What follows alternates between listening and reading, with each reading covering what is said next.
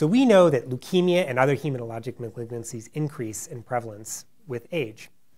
What we wondered is whether there are pre-malignant states that also increase with age.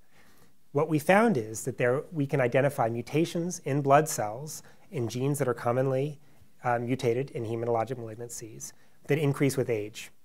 We discovered an early state in the development of cancer that's present in the blood of a substantial fraction of the population.